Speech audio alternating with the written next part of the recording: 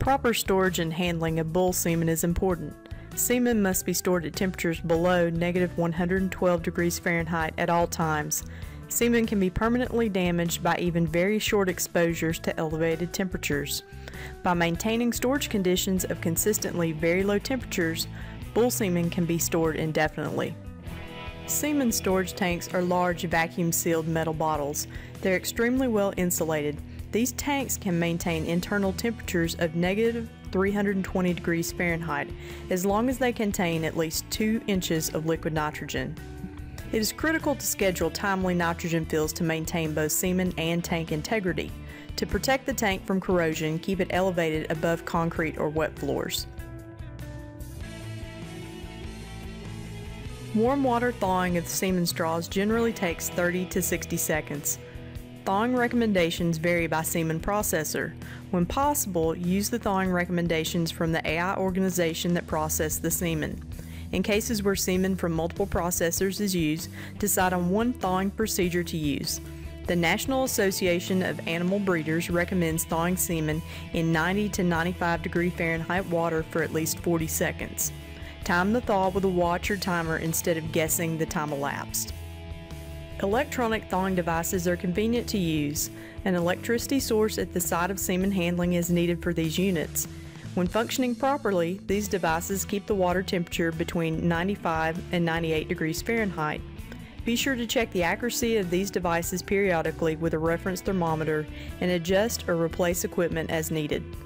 Proper semen handling before, during, and after the thawing process is critical to protect sperm viability. Cold shock is a major concern with use of warm water thawing. If semen is thawed and then exposed to cold environmental temperatures before reaching the cow or heifer, it can cause permanent injury to sperm. The rate and span of temperature drop determines the severity of damage from cold shock. Good semen storage records, including canister numbers and cane codes, are essential. A flashlight can be used to read cane codes without having to lift semen canes out of the liquid nitrogen. Identify the location of the semen straw in the storage tank before thawing or moving it to another tank. Update semen inventory records for each tank and canister after transferring semen in or out of a tank. Move the semen quickly from the semen tank to the thawing unit, from the thawing unit into the AI rod, and then into the animal to be inseminated.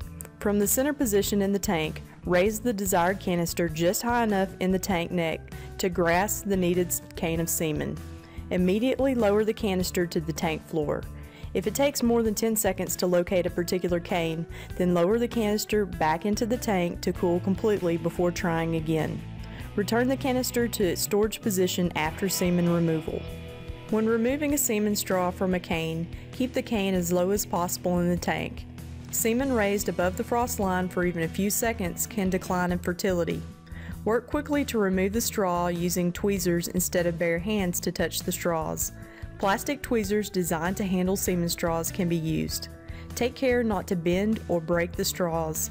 If the straw is in the upper goblet of a cane, bend back the top metal tab of the cane to a 45-degree angle to allow for easier straw removal. After the needed semen straws are removed, bend this tab back to its original position so the cane label can be easily read in the tank. Once a straw is removed from the cane, do not return it to the tank. When transferring semen between tanks, have the tanks side by side and full of nitrogen. With the appropriate canister in the center position in each tank, transfer the canes quickly, within 3 to 5 seconds. Do not touch the semen straws with bare hands in this process. Thaw only one straw of semen at a time. Gently shake the straw as it is taken from the storage tank to remove any liquid nitrogen retained in the cotton plug into the straw. Immerse the entire straw in the water bath. After thawing, use a paper towel to dry the straw. Adjust the airspace in the straw by gently flicking the wrist while holding the straw at the crimped sealed end. This helps prevent semen loss when the end of the straw is cut. When the straw of semen is properly thawed, load it into a clean, dry, warm AI rod. Hold the insemination rod next to the semen handler's body and under the clothing to warm it before loading the thawed semen, and until insertion of the rod into the animal for insemination. Brisk rubbing of the end of the insemination rod with a wrapped paper towel can warm the rod through friction. The rod has a plunger that, when depressed, pushes the semen from the straw.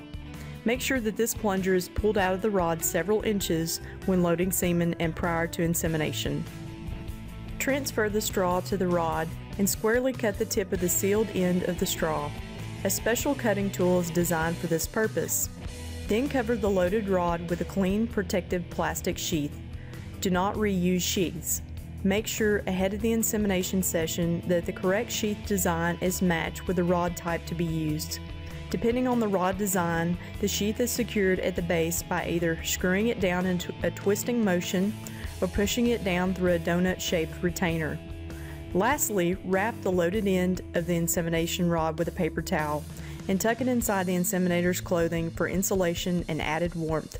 Never place the AI rod in the mouth or carry it uncovered.